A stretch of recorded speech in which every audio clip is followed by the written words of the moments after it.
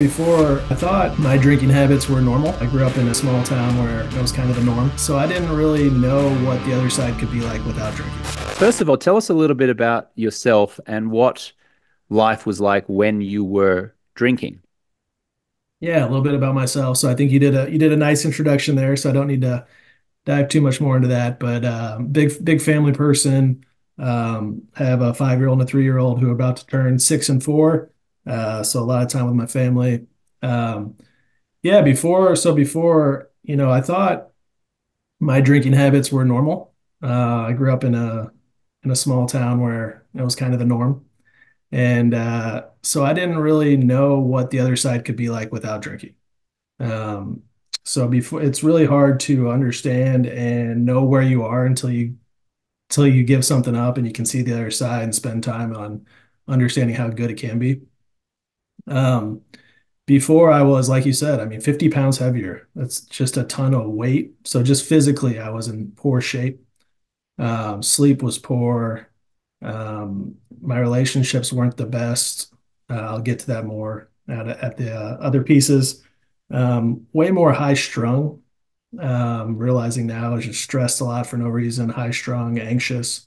Some of those things that alcohol is actually, a lot of people think it helps reduce your stress or helps you ease.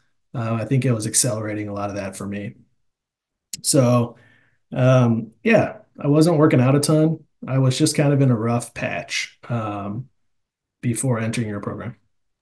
Do you know why you got into that rough patch?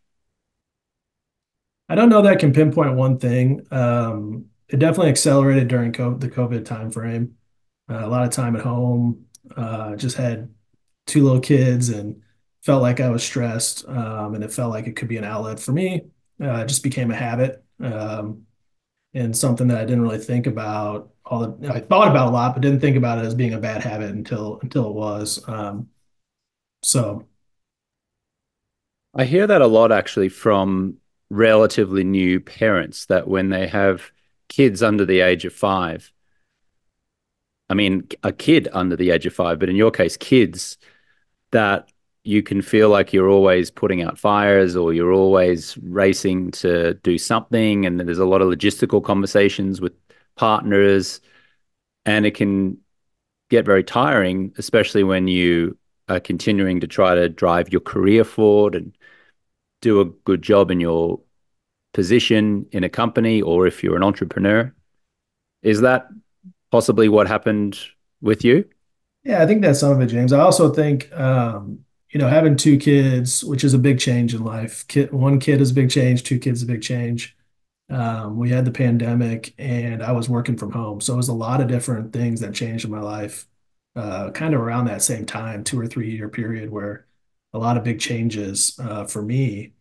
And it's kind of just growing up, right? Understanding what's going on here. There's so many things going on. There's so many places I need to be, so many things I need to do. And at the end of the day, saying, okay, I really need to relax. I earned something to relax, or I need a reward at the end of the day for doing all this. That type of thinking that led to some drinking. And what was the quote unquote reward that you consumed most nights and what quantity of it? Yeah, so I drank a lot of wine, and Red it or white? started red. Um, it started, I actually didn't start drinking until, I'm just going to go back a little bit, but I didn't start drinking until after high school. And then I drank a lot of during college, which felt like the normal thing to do in college.